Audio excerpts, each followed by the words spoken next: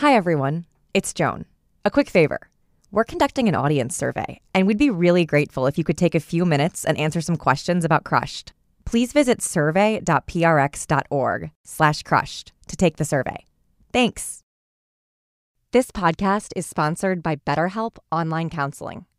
Crushed tackles some serious mental health topics, and telling this story has helped me understand just how much a person's mental health can drive the decisions and missteps they might make in life. Reaching out can be difficult, but BetterHelp makes the process easier. BetterHelp will assess your needs and match you with your own licensed professional therapist, and you can start communicating in under 48 hours by video, phone, or even live chat.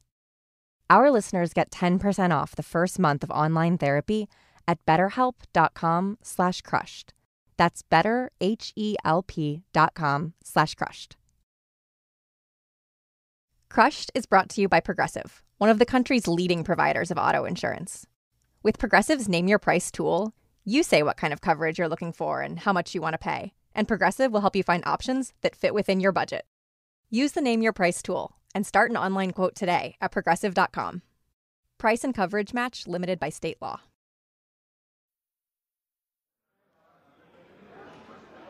It was almost midnight, and the St. Louis Cardinals clubhouse was jam-packed with reporters.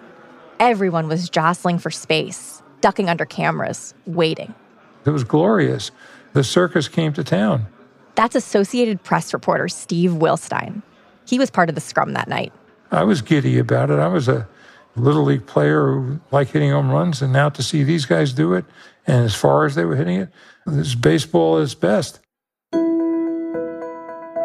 The Cardinals lost to the Brewers that night, 13-10. But no one was there to write about the final score. They were there for Mark McGwire, for his 45th home run of the season. This was July 28th, 1998. All of America was tuned in to the show McGwire and Sammy Sosa were putting on. Each was on pace to break the single-season home run record. And the only question was who would get there first. But what Wilstein was about to see, and ultimately write about, would raise a much bigger question. At that point, he'd been covering the race for several weeks. He knew McGwire was slow to appear after games, so he gathered color for his story. My philosophy is to bring the reader as close as possible into the scene, into the locker room, and I'm always filling my yellow legal pad with notes about details that may or may not make it into a story. It's just something I did my whole career, and sometimes it pays off. He noticed Cardinals legend Stan Musial's number displayed on the wall above McGwire's locker. He jotted that down. I saw the can of Popeye spinach, which I thought was funny, and then I saw this pack of sugarless gum, and I knew his father was a dentist, so I thought that was cute and all-American. It wasn't chewing tobacco. I should probably explain something. Sports lockers are really more like cubbies. There are no doors on the front, no padlocks with combinations. They're just open spaces overflowing with gear, plastered with pictures of wives and kids. If a player wanted to hide something, he wouldn't place it on a shelf for everyone to see. So Wilstein knew his observations were fair game. And as he scanned the shelf in McGwire's locker one final time, he noticed a small bottle of pills.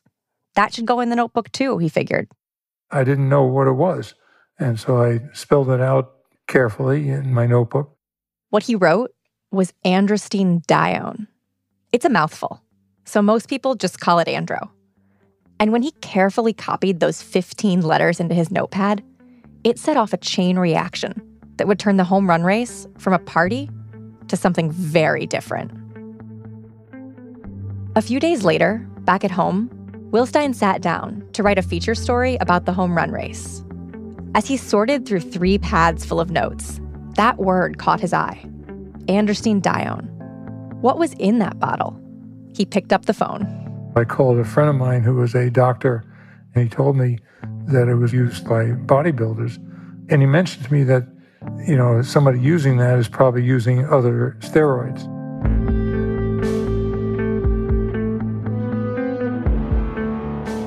Remember last episode when Roger Maris Jr. said he suspected McGwire and others were taking steroids? He didn't want to be the one to speak out, so he stayed quiet. But Wilstein became that guy. And what he wrote would call into question everything baseball was selling that summer. The excitement, the significance, the all-American wholesomeness of the race. His story was a spark that lit a fire that eventually burned baseball to the ground. I'm Joan Neeson, and this is Crushed.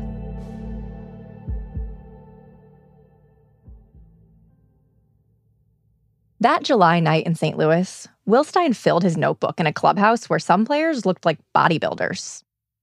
By 1998, that was normal in baseball, but it was a new normal.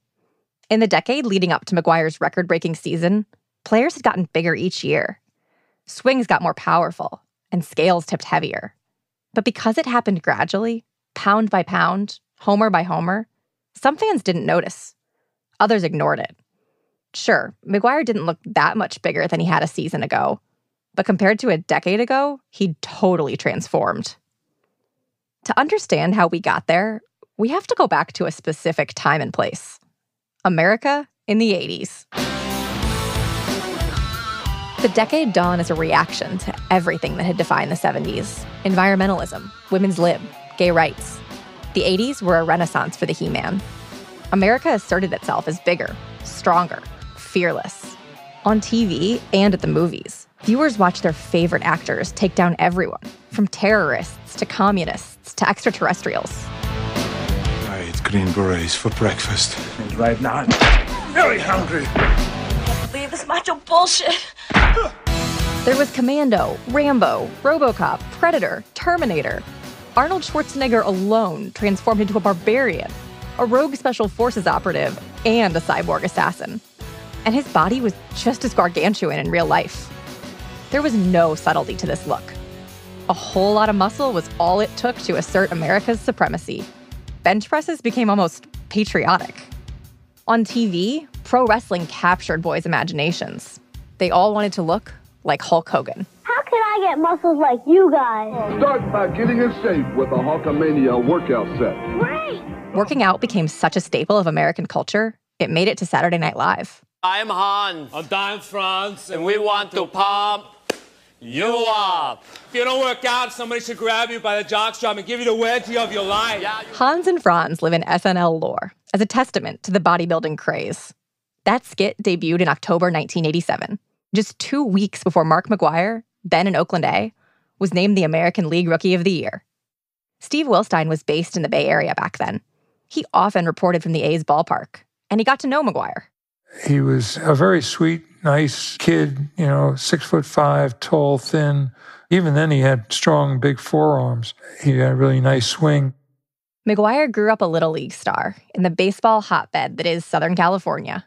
He went to a private high school known for elite sports, then to USC, then won a silver medal at the 1984 Olympics. So when the A's drafted him 10th overall that same summer, it seemed like a logical next step. They loved his swing and his surprising power. He was tall and lanky, the epitome of what a baseball player had always looked like. 3 years later, McGwire made Oakland's opening day roster. Few expected him to be an all-star by midseason, but that's exactly what he was. From the Oakland A's, number 25, Mark McGwire. He is the first member of the 1984 United States Olympic team to make the All-Star game. This was halfway through his rookie season, and the expectations were colossal.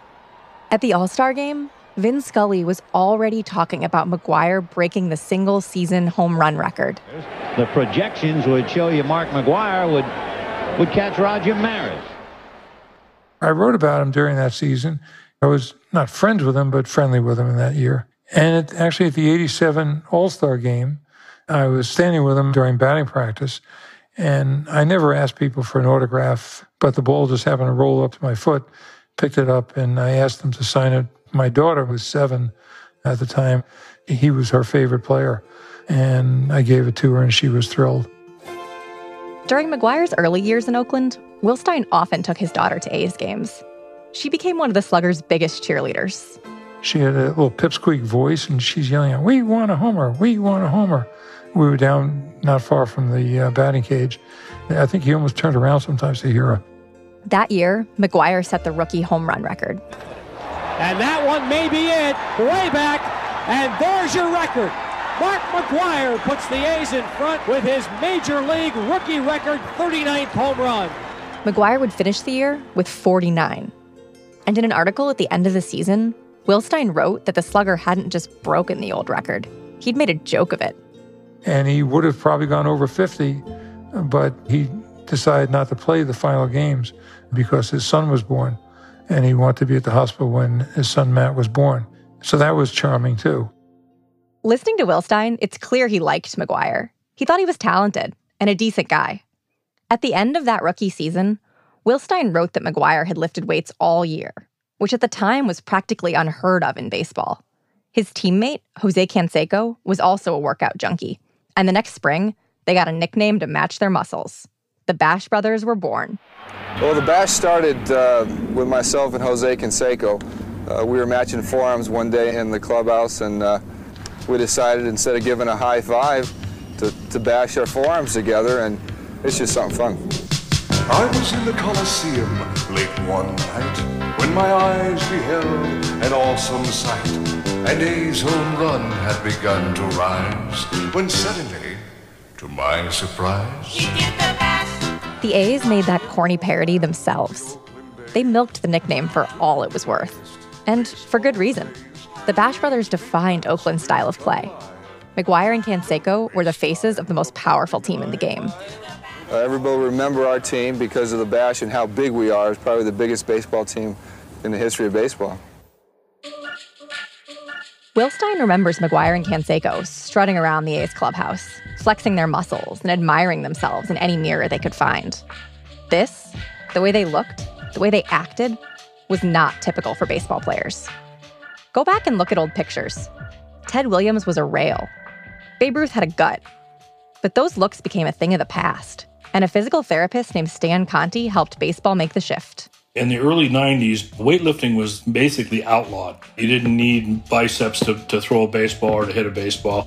Conti worked in the game for 2 decades and was one of the first physical therapists hired by a major league team. He worked for the Giants, right across the San Francisco Bay from where the Bash Brothers held court. There were a few people who were oddballs who were actually in the weight room. There was no weight room, per se. There was some rehab equipment that people used as weight equipment. But in the early 90s, some teams began to shift their thinking. It used to be the players would go and they'd show up at spring training, and if they were in shape, they were in shape. If they weren't, they used spring training to go into shape. When Conti came on board, he made a plan to not only get players in shape, but keep them that way. Still, it wasn't enough. In 1996, the Giants had an onslaught of injuries and lost 94 games. The team finished the year on the road in Colorado. There, after a game, Conti got a call from Brian Sabian, the new general manager. He requested a meeting in his hotel room. They called me up like at 11 o'clock at night to talk to me. And so I thought I was going to get fired. They told my wife, I called, I said, I'm going up to see Sabian, I think I'm going to get fired. He went in and he said, we don't have the money to replace injured players. Can you reduce the injuries? I'm not an idiot. I said, yeah, sure, I could do that. So that started our strength and conditioning program. Did you get any pushback from that? Were there players who were like, we've never done it that way? Oh, God, yeah. It was unbelievable. I took over the pitchers' running programs. And the pitching coach was a guy named Richard Pohl. His name was Dick Pohl, so anyway, I just go with that. But he was a great guy. He's an old-time pitching coach, gristly, salt-of-the-earth guy. He kind of threw his hands up and ripped me up and down. This is bullshit and everything. He just really embarrassed the hell out of me in front of all the players. Can you explain the kind of rationale they gave for suggesting players not lift weights and, do that kind of training? What baseball always does is go back in history. Mickey Mantle didn't do that, and look what he did. Willie Mays didn't do that, and look what he did. Nobody really proved or disproved it was good or bad. It's just what was carried forward over the decades. The Giants won 90 games in the first year of Conti's program, thanks to improved health and a big season from their star, Barry Bonds. Strength and conditioning was here to stay. To be clear, Conti had a very specific approach. He didn't want players to lift heavy. He wanted lean muscles and flexibility, not bulk. Across the bridge in Oakland, the Bash Brothers had very different goals. There, working out was all about aesthetics and power. Players everywhere began to mimic their look. By the mid-90s, lifting weights, lifting heavy weights, had become the norm. Conti had just wanted players to stay healthy, but some wanted to go further. Their focus shifted from anatomy to chemistry. The door opened, and everybody ran in.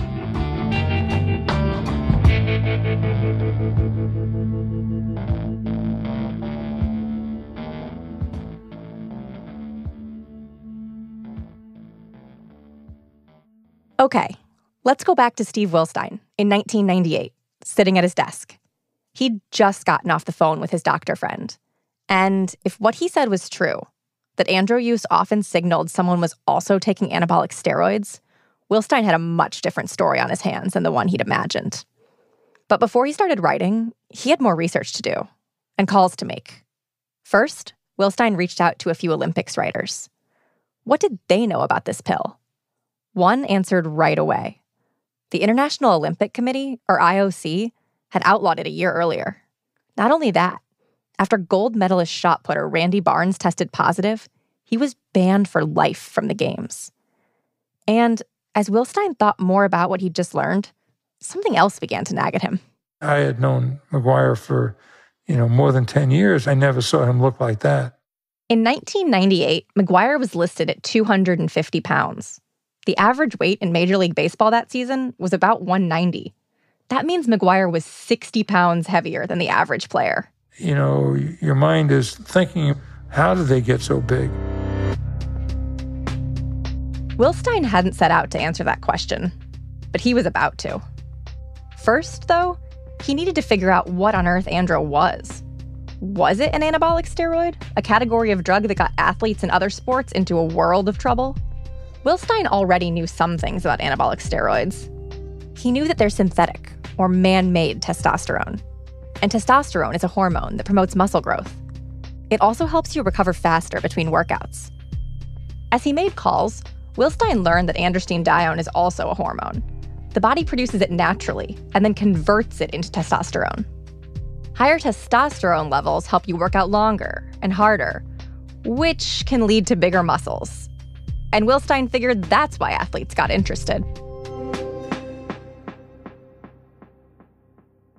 But was andro a performance-enhancing drug? A PED? Or was it just an innocent over-the-counter supplement? Back then, that's how the FDA classified it. I went online and found that it was being sold openly on the internet. And then I called GNC and I talked to somebody who I didn't know. And I said, tell me about androstenedione. Do you sell a lot of it? And he was telling me about how it's very popular among bodybuilders. Turns out the supplement industry was booming. That's because just a few years earlier, Congress had passed a bill that totally deregulated it. Advertising for this stuff was everywhere. Wilstein didn't know it at the time, but even McGwire had an endorsement deal with a supplement company, one that sold andro. But if it was legal and all of a sudden deregulated, why had the IOC just banned it? Wilstein found a few reasons. First of all, it could artificially boost performance, so it had the effect of cheating, and it's used usually in conjunction with Winstrol or stanozolol and decadurabolin. Those are all anabolic steroids. But I couldn't write about all those things, and I didn't want to insinuate at the time that he was using those things, but all I knew was the andro. And as he kept reporting, he found out it wasn't just the IOC that had clamped down. By 1998, the NFL had banned it, and so had the NCAA. So anybody caught using it in any NCAA tournament or in the NFL or in the Olympics would be banned or would be thrown out of the tournaments. Wilstein learned the NBA, NHL, and Major League Baseball still allowed andro use. In fact, when it came to drugs, baseball was particularly lawless. It had no policy at all, just an honor system. Anabolic steroids were technically against the rules, but only because the government had made them illegal in 1990. And that was the extent of baseball's guidance. It told players not to take illegal drugs, but there were no tests and no punishments. So the thrust of my story wasn't so much a condemnation of McGwire. It was about the difference between baseball's rules and everybody else's rules. I can tell you, as a reporter, this is the kind of stuff that pushes us to dive deeper into stories, to cast wide nets and try to crack what's really going on. After talking to Wilstein, I wondered what else I could learn about the link between andro and anabolic steroids in baseball. Back in the 90s, players never talked about any of this on the record. Much of what Wilstein learned was rumor, whispers, speculation. What happened in the clubhouse stayed in the clubhouse. 20 years later, it wasn't much easier to break that silence. I reached out to more than 50 men who played baseball during the steroid era, and only 5 agreed to talk on the record. Royce Clayton played with McGwire on the Cardinals in '98, and he says he never touched andro. But he has a theory about why players used it. So andro was just a stage to set the topic of let's deflect from steroids, and here's what I'm on. And it's not steroids, but it's some new vitamins that nobody knows about. I buy it at GMC, and let's just deflect from the whole topic of steroids because I don't want to talk about what I'm really doing. Let's talk about this little jar I have in my locker, and everybody's going to start talking about that, and I'll admit that I'm doing this. His theory makes sense. It was the perfect legal decoy. A bottle to dangle in front of reporters and distract from the conversation they should have been having about anabolic steroid use. Wilstein couldn't corroborate that, so he couldn't publish it. It's a frustrating position to be in, to know from research and background reporting that something is probably true, but to not have quite enough of a confirmation to write it. In that situation, Wilstein wrote responsibly, and he chose his words carefully. As he typed, he referred to andro as a testosterone-producing pill, a supplement, a drug, a testosterone booster, a product. He never went so far as to call it a steroid, though he quoted a doctor who did. In just a few weeks, Wilstein had learned a great deal about the sports world's attitude toward that bottle of pills in St. Louis. But before the story went to press, he had to fill one hole in his reporting. He needed McGwire to confirm that his andro was more than just locker decor. He needed the slugger to cop to taking it. That's when I got a call from Terry Taylor, our sports editor, who said, I need you to go to Wrigley. You have no other assignment, but I need you to ask McGwire this. That's Nancy Armour, a longtime sports columnist who confronted McGwire about andro. That story, after the break.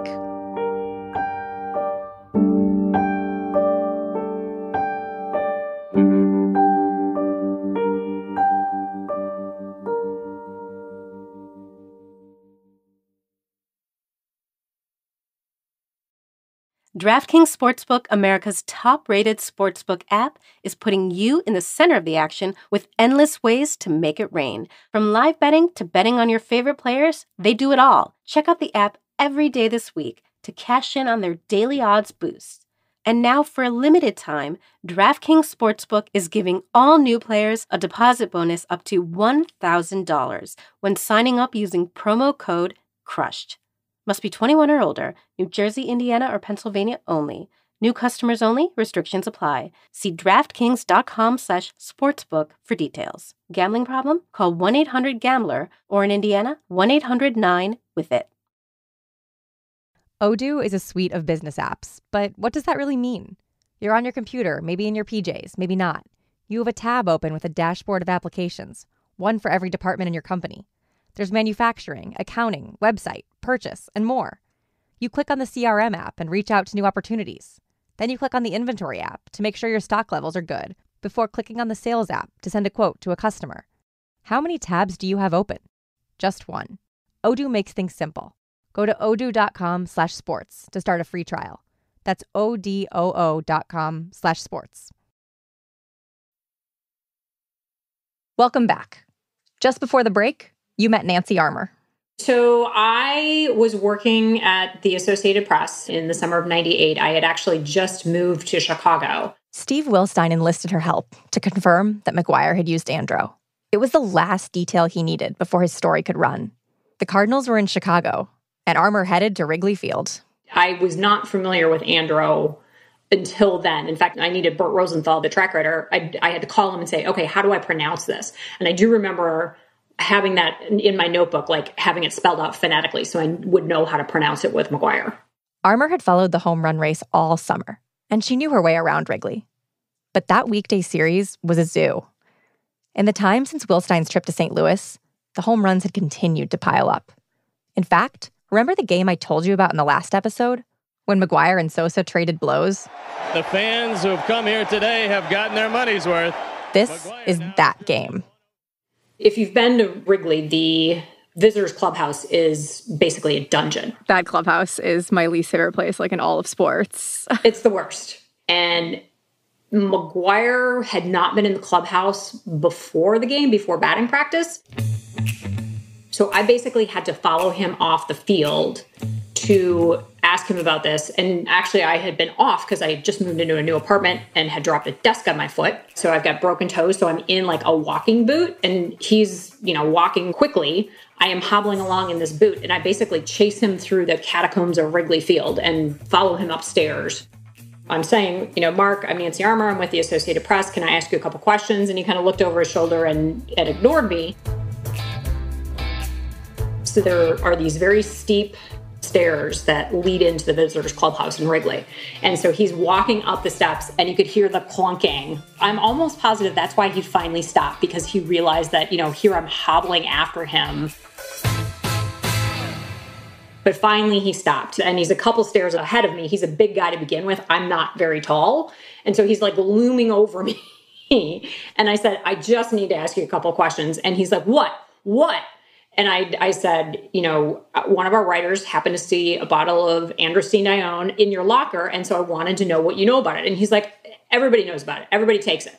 I asked him why he took it and where he got it. And I remember him saying that his brother, who was a big bodybuilder in Southern California, had gotten it for him and that everybody in the brothers' gym used it and that there was nothing wrong with it, that he was doing nothing wrong.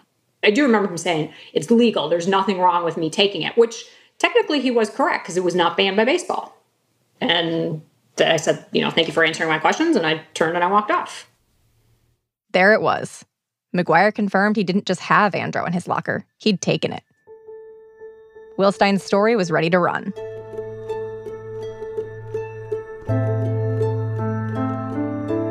Sitting on the top shelf of Mark McGwire's locker, next to a can of Popeye spinach and packs of sugarless gum, is a brown bottle labeled Androstene Dione. Steve Wilstein, reading his story 2 decades after it ran in newspapers across America under the headline Drug OK in Baseball, Not Olympics. In retrospect, it reads as almost too fair toward McGwire. No one suggests that McGwire wouldn't be closing in on Roger Maris's home run record without the over-the-counter drug, but the drug's ability to raise levels of the male hormone, which builds lean muscle mass and promotes recovery after injury, is seen outside baseball as cheating and potentially dangerous. Everything I've done is natural. Everybody that I know in the game of baseball uses the same stuff I use, said McGwire. However, many other players insist they do not take Androstene Dione.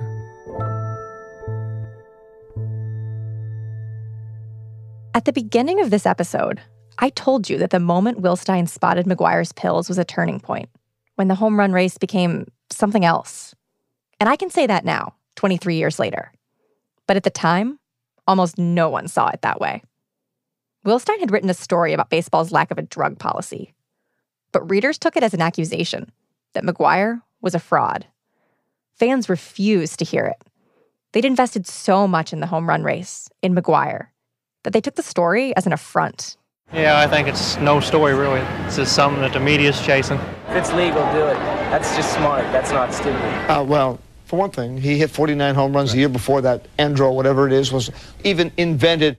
McGwire himself pointed a finger at Wilstein to distract from the implications of what he'd written. There was no basis on that article. The basis was that some guy from the AP was snooping in my locker. Tony La Russa, who was McGwire's manager during his early years in Oakland and again in St. Louis, was outraged. He threatened to ban media from the clubhouse, even though he had no power to do so. This guy goes to the gym every day and works. All that hard work is being tainted by crap like this. Wilstein doesn't think he overstepped, and neither do I. It's not as if he went looking for salacious details about McGwire.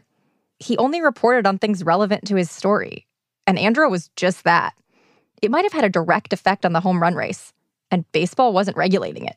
If I had seen something like Viagra, I never would have reported it because it wouldn't have any relevance to baseball. But if you see something that is a testosterone booster, well, that does have to do with baseball. Here's Nancy Armour again. It was really telling to watch people be so defensive and so protective of baseball and not looking at the reporting that Steve had done and not even listening to McGwire's own words. Like, he acknowledged taking the stuff. The most common accusation was that Wilstein was poking around and digging through his locker, like skulking around the clubhouse, looking for something to get McGwire, which that wasn't the case. Like, if you knew Steve, that wasn't the type of reporter that he was. He's also a very, very tall man, so the idea of him skulking around anywhere unnoticed is laughable. Even other journalists were hostile toward the scoop. In St. Louis, they were especially protective. One columnist said Wilstein's reporting was, quote, out of bounds.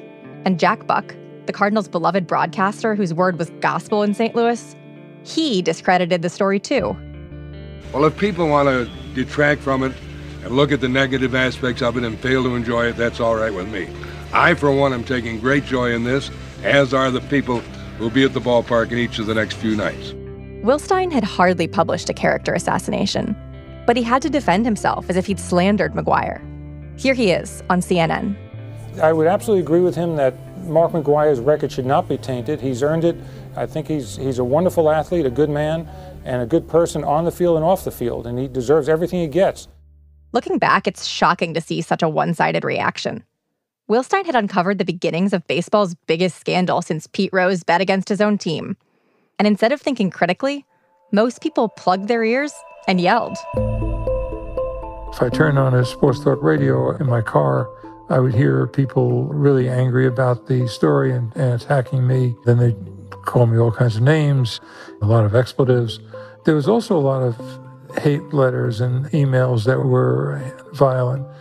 They took it as an attack on McGwire, but in a sense they take it as an attack on themselves because they're so involved and immersed in him. People don't like to see their heroes taken down. And again, I wasn't trying to take down McGwire. At 10, I didn't really understand why this was such a big deal. But I did read about Androstene Dione in the local paper and wanted to know how to pronounce it. My dad's a doctor, so I asked him. He doesn't remember that, but he does remember the drama.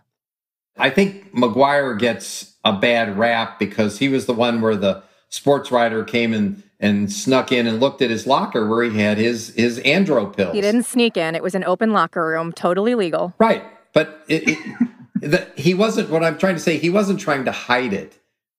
I can understand how my dad, as a fan, might defend McGwire.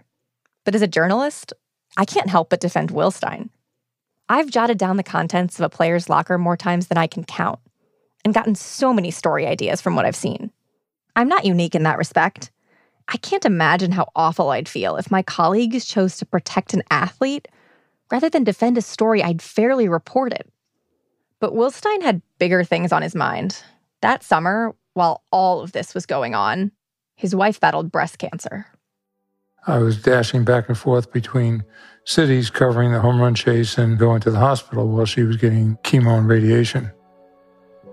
This is her second bout of breast cancer, and she had a long history of illness. So I was going to the hospital, dashing off from San Francisco to Seattle to St. Louis to Chicago, wherever the home run chase was.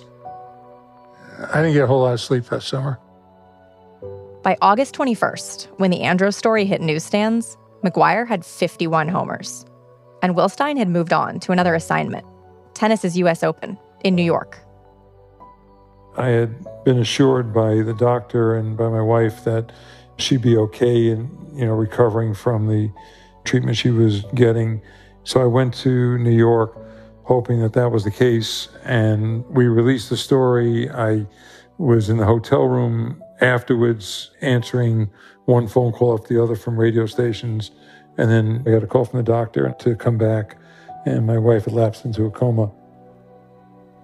Meanwhile, McGwire kept inching closer to Maris.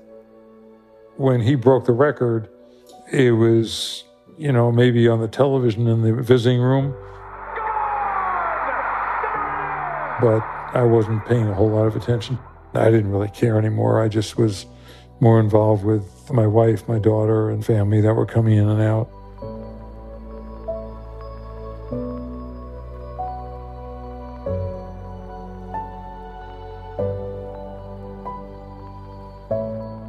Wilstein's wife passed away just 3 days after McGwire hit 62. His grief drowned out the drama around the story, but even the record didn't stop fans' attacks. To them, and to Major League Baseball, Wilstein had written a hit piece, not only on McGwire, but on all the fun everyone was having. The league had no incentive to engage.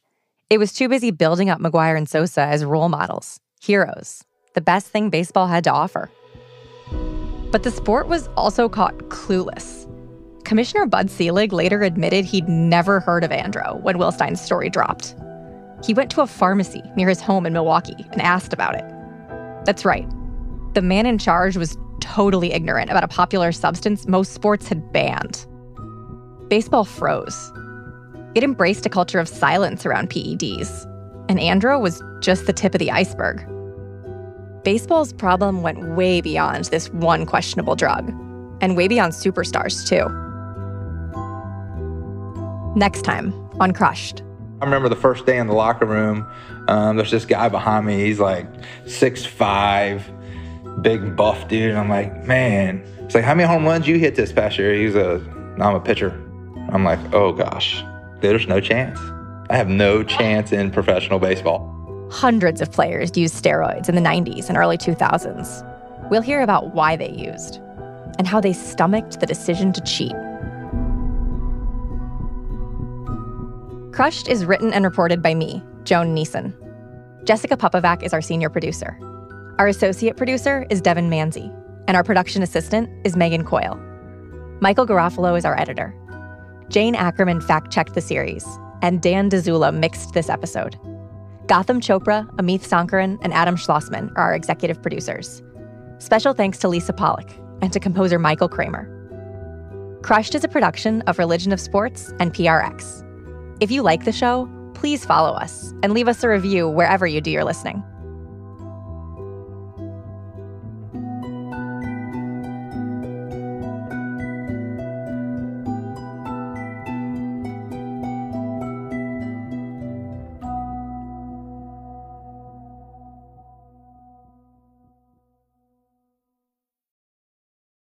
On behalf of everyone on the Crush team and at Religion of Sports, we want to thank sponsors Odoo, Progressive, DraftKings, and BetterHelp Online Counseling for supporting the show and its creators during our launch. From